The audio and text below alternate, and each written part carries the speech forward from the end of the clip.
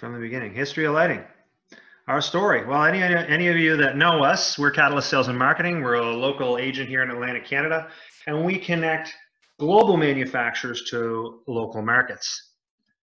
Just a quick rundown on the agenda here. We're going to go through pre-electric lighting, early 1800s, mid to late 1800s, early 20th century, mid 20th century, and mid to late 20th century.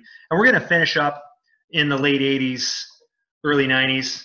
I purposefully left out early 21st century because we're in it right now. We're living it. Most of us that are on the call have seen the inception of LED and how it's now starting to affect trend and design.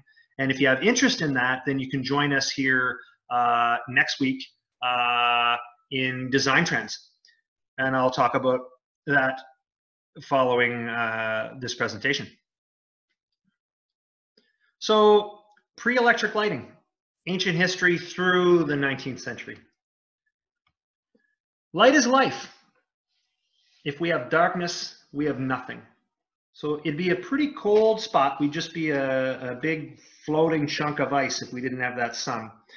And this is Mark and I on a sales meeting here back in February before things broke out. No, just joking. So we're looking here at around 125,000 BC. And this is roughly when the control of fire by early humans became relevant. It was a turning point in the evolution. And fire provided a couple things for these early humans. It provided warmth. It provided protection from predators. And it also helped them to create better hunting tools and a method for cooking food. These advances also allowed them to move around easier. So that includes geographic dispersal. The cultural innovations and changes to diet and behavior, and additionally, this creation of fire, it allowed humans to continue things in the dark and also colder hours of the evening.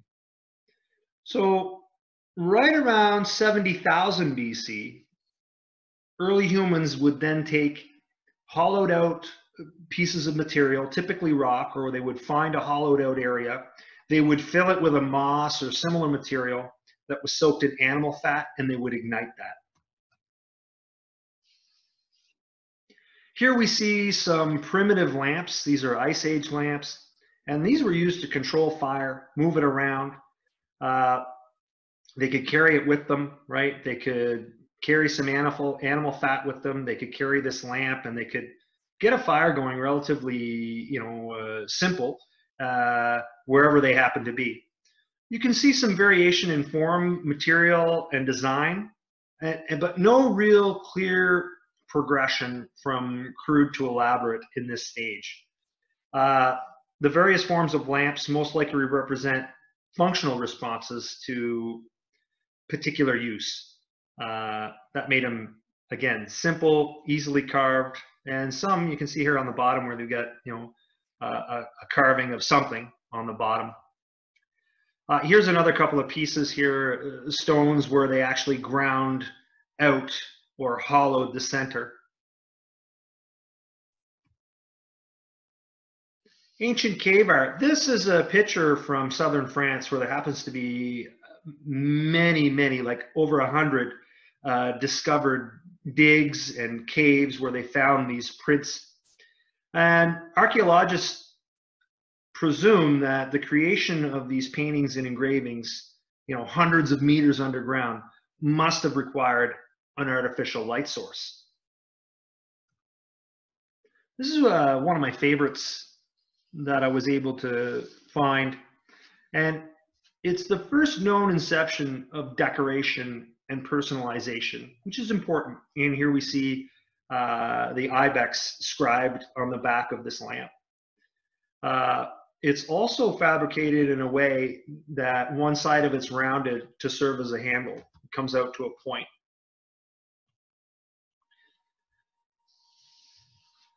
Oil lamps start to come into play around 4500 BC. And you see on the left, we've got an open design, and on the right, this Egyptian oil lamp, this is a wicked lamp.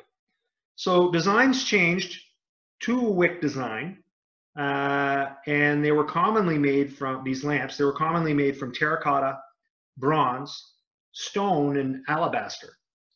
And production likely moved from a pottery wheel to a mold. And moving to a mold gave better quality, so it was consistent every time they made the piece. And it also allowed them to set into the mold decoration, so they could make a lot and make them the same and add decorations to these. I'll also mention at around 3000 BC, the early Egyptians started to use a crude version of the candle. And they made these candles by using, they call them rushlights. And basically they were made by, they'd take the the pilthy core of reeds, and they'd soak them in animal fat. However, these rushlights, they didn't have a wick like a true candle. Here we see the first mass-produced lamps in history. These are found in Egypt, Greece, and Rome, but also China, Japan, India, Iran, Kuwait.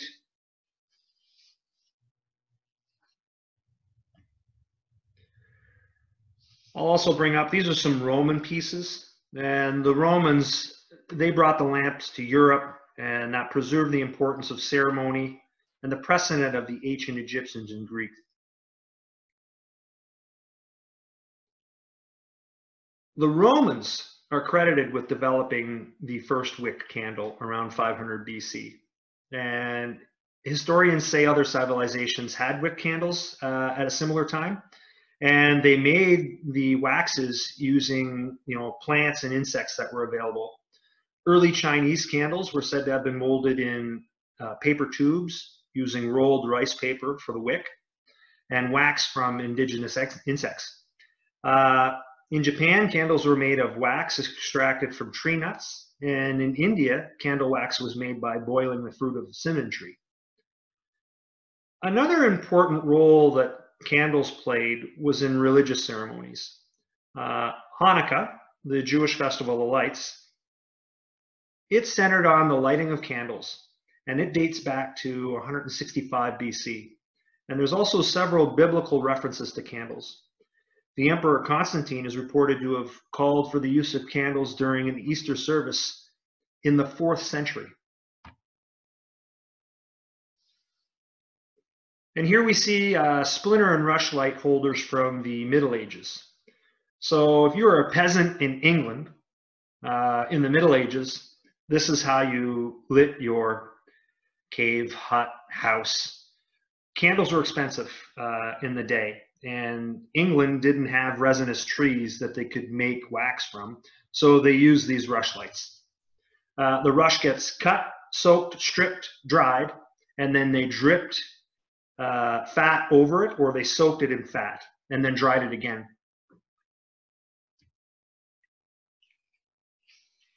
Here we see one of the first candle holders. They basically furnished it to a ceiling mounted unit, and they called it a chandelier.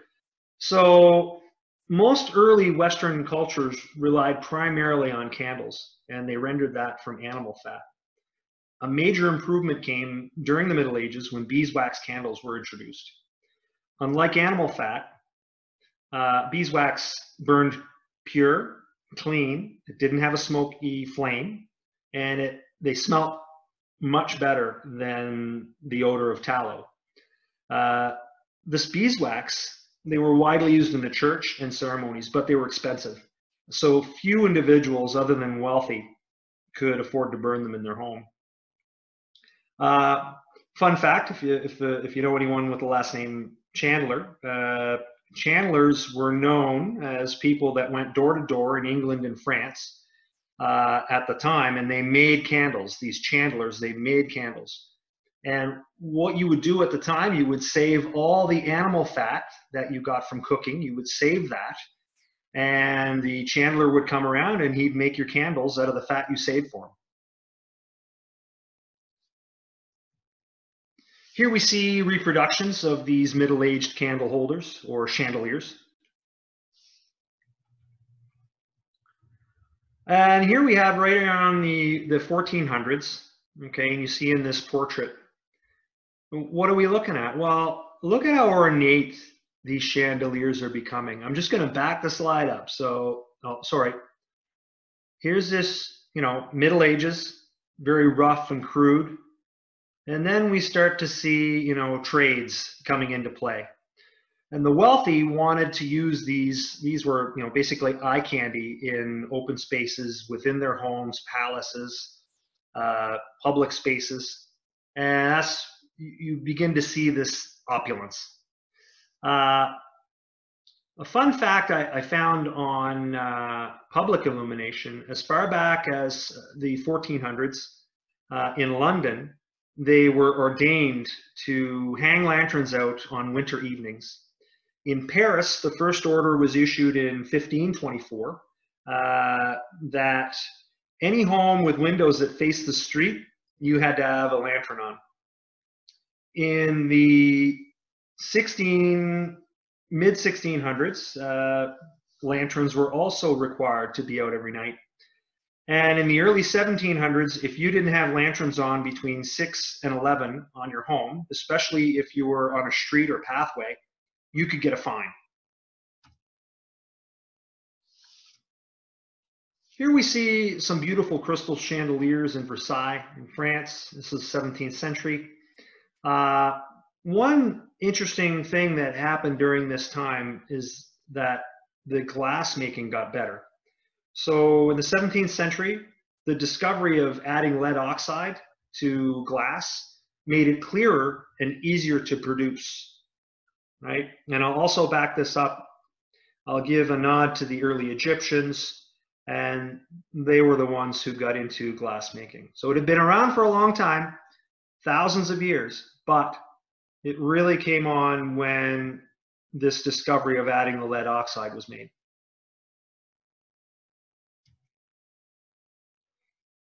Here's another piece, right? We can see here a gilded piece. This is an 8-lighter. Another style, Dutch, double-tiered.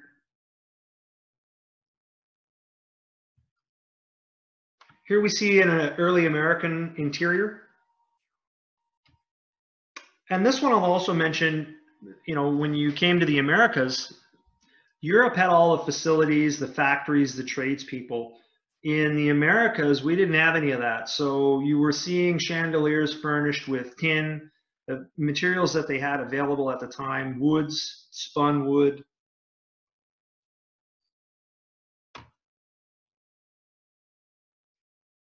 Here's an iron and wood one.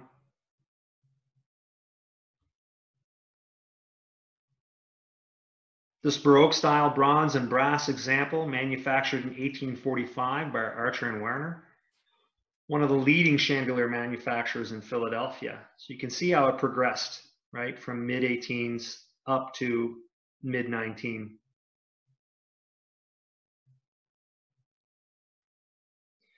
Now we're going to go to mid to late 1800s. And what we're looking at here, we're going to focus on the gaslighting for a few minutes now. And overall, American gas fixtures ranged from lavishly elegant to starkly plain. This example shows an exhibit from Mechanics Hall in Boston, dated 1878. So when we think of gaslighting, I mean, it's all but forgotten now. The last gaslight I think I saw was a kerosene lamp at a cabin. But in the day between, the early 1800s right up to the early 1900s, gaslighting was as popular in cities anyway as electrical lighting is today. So it was their normal to have gaslighting. Fun fact, the largest gas lighting network in the world today is in Berlin, and they have about 37,000 lamps still working as gas street lamps, and that's the most in the world. Another neat fact I found, there are Chinese records dating back 1,700 years using natural gas, and they were plumbing it to homes using bamboo pipes, which is, just, I find that crazy. So here we see the print on the left, the factory of Cornelius Baker. On the right, what's interesting about this print is they began to make chandeliers, gas chandeliers, that look like candle chandeliers. So these candles were actually hollowed up the center, and they had combustible flame coming out the top, right? So they'd be plumbed from the ceiling down. If you have interest and you live in Atlantic Canada and you have some, you're looking for something to do this summer once all this crazy COVID stuff is lifted, Minister's Island, which is just outside of St. Andrews, has still in existence full gas infrastructure. So Mr. Cornelius Van Horn, he's the gentleman on the right, he was a railway tycoon, and he built this cottage down in St. Andrews in the late 1800s. I've been there several times. It's a fantastic piece of history. It's protected by the federal government as a heritage site. And yeah, if you go down there, this building would have been lit by gas at that time. And a lot of the infrastructure is still there. You can see it.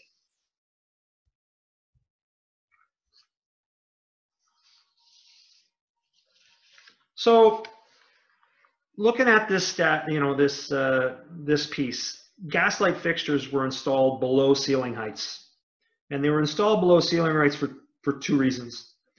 One, the light it made came with a flame, so you couldn't mount it too close to the ceiling. And the bowl had to be kept a safe distance away from anything that might ignite. The second reason was that the gas to the fixture had to be turned on and off with a valve or valves. So in some cases, the fixture might be lowered. You might have a stick with a device on it that could turn a valve, but often it was thought about in the design. So a wall sconce may not be any higher on the wall than something you could reach with a step. The other thing that's interesting, as a result, the true gaslight fixtures, most authentic reproductions are chandeliers, they're pendant lights, wall sconces, and they'll have open bowls facing upwards. They're usually made of glass and often ornate. And they were made to hold the mantle, but in modern times, they now hold a light bulb. The original fixtures that have open bowl, the reason why they were open is because the combustion from the flame needed to escape. And also what the glass bowl did was it allowed the light to disperse. So it gave better dispersion of the light from that flame. Here we see a page from a catalog at the time, and that showed a wide range of gas fixtures, types and styles. I'll give mention to another popular lamp at the time. This was called the Argand lamp, and this was invented in 1780 by Ami Argand. And these types of lamps had a reservoir, and they were gravity fed. They used whale oil, olive oil, other vegetable oils. And eventually what happened is that this technology died out, because in 1850, right around 1850, kerosene lamps really started to take off. And kerosene lamps brings me to my next slide. This gentleman here, Abraham Jessner. And I felt it was important as Atlantic Canadian to put Abe on here, because Abe was from here. Abe was born in Nova Scotia. He spent most of his working life in New Brunswick, and he invented kerosene. So, Abe here also, he started a museum in St. John called the Museum of Natural History. And at the time, it was the first public museum in Canada. And it later became the New Brunswick Museum. And it's still standing today. So Abe Jessner invented kerosene in 1846. And here's some versions of kerosene lamps. Kerosene lamps are very popular. They're still very popular today. People collect them. You can go on eBay.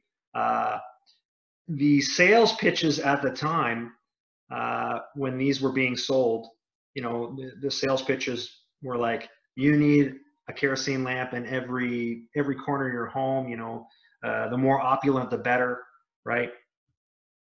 And here's some more versions. Very elegant. They use different materials, often custom. You see some bronze pieces, a lot of glass. And then we come into 1879. 1879, as a result, we've got Thomas Edison, and he introduces the first practical incandescent bulb. And it's not long before this takes right off. So from its inception to proof of concept, from 1879, we see within 4 years, here's the first electrical lighting showroom in the United States, Bergman and Company. And, you know, here 4 years later, this is in 1883, we have electrical lighting showrooms. So it didn't take long for electricity to catch on. However, it did take a while to phase out the gas. So there are a lot of fixtures we see here. They would have been also dual. So they would work with gas, and they would also have an electric portion. And eventually gas faded out altogether. Early 20th century. So here, this is just a quick cost analysis of 1,000 candle hours in various periods. We say sometimes that the cost of everything goes to zero, and we can certainly see this starting at the top from these expensive ways to make candles, and then getting to the bottom, a tungsten filament being 7 cents per 1,000 candle hours.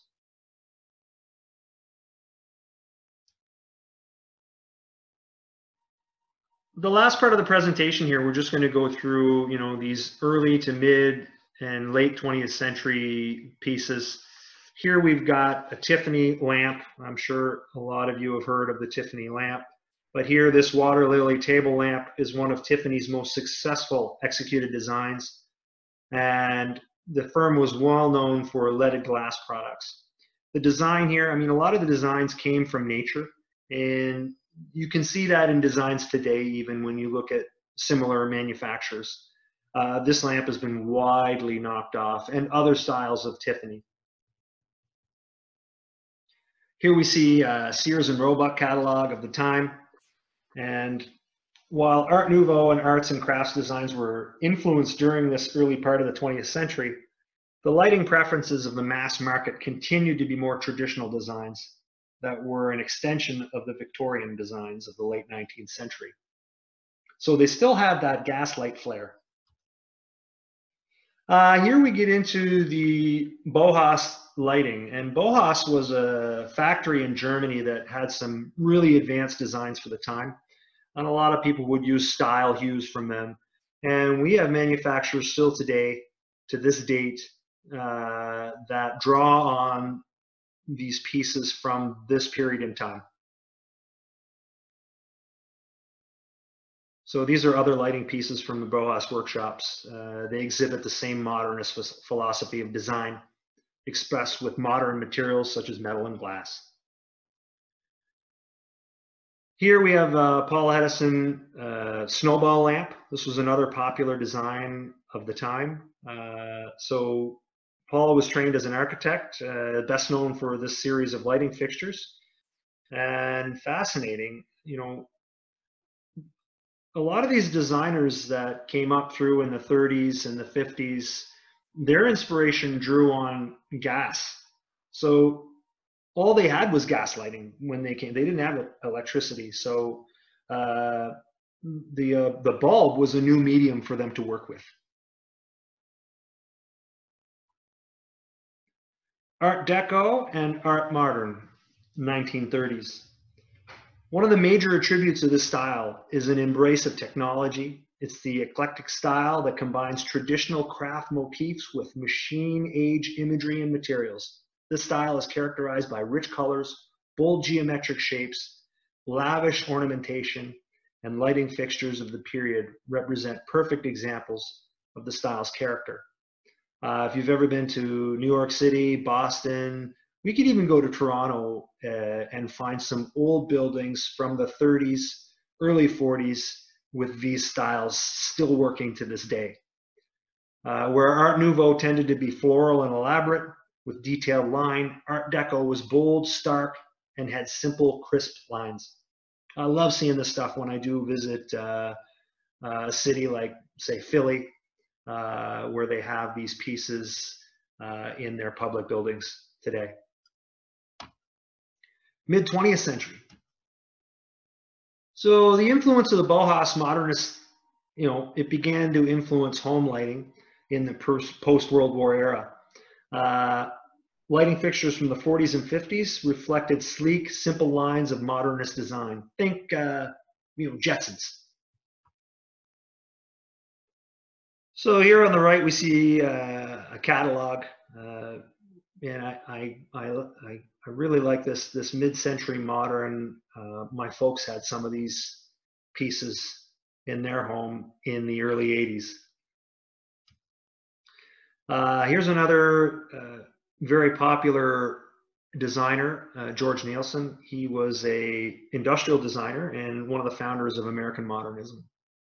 And these bubble lamps, they're highly knocked off to this day in pendants. You can see them in several catalogs of manufacturers. Artichoke lamp. This was another big design when it came out.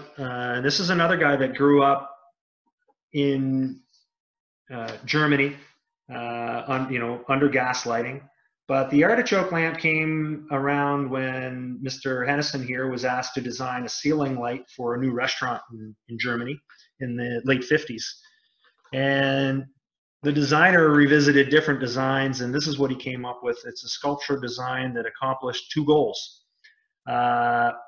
Its similarity to the upside down artichoke, so coming from nature, and it's composed of 72 individual leaves, and that completely conceals the light bulb, but reflects its warm glow in every direction. This is another piece where it's drawing off of nature.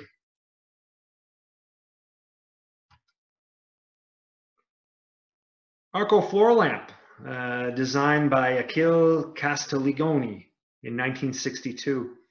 Think of the swinging 60s, as groovy, as elegant. The lamp's iconic status was sealed when it appeared on screen alongside Sean Connery in Diamonds Are Forever and The Italian Job. Frisbee suspension lamp. This is another design by Achille in the late 70s. And this one, again, this is widely knocked off. You still see inspiration in this style of pendant today. And one of the last lamps I want to visit, this one you'll all be familiar with, and when I tell you, you'll be like, right, right. So two words, Disney, Pixar. So the Tolomeo was a timeless classic. And, there's a reason why the inspiration for Pixar's cute little intro. I'm sure you've seen that little lamp that hops around. But in 1989, this lamp was awarded the Compasso d'Oro. It was an award for Italian industrial design, and yeah, it was a fabulous piece. Again, widely knocked off. You can buy one of these pieces today, but you can see throughout the years kind of where we've been, where we're going to. Our next webinar series coming up, we're going to be having design trends, and that's going to be more to the last few decades. So I'm going to end this now. I want to say thank you all for being here. I know we're a minute over. I want to acknowledge Hudson Valley Lighting, the National Candle Association, and Wikipedia. Some of our manufacturers, Sonneman, GLLS, Dals, Europhase, Hudson Valley, GM Lighting, Mateo, Hinckley, Z-Light, Adorn, and Kendall. These are all of our decorative lighting manufacturers. You can get in touch with us through Instagram, Facebook, LinkedIn, or visit us on the web at catalystsales.ca.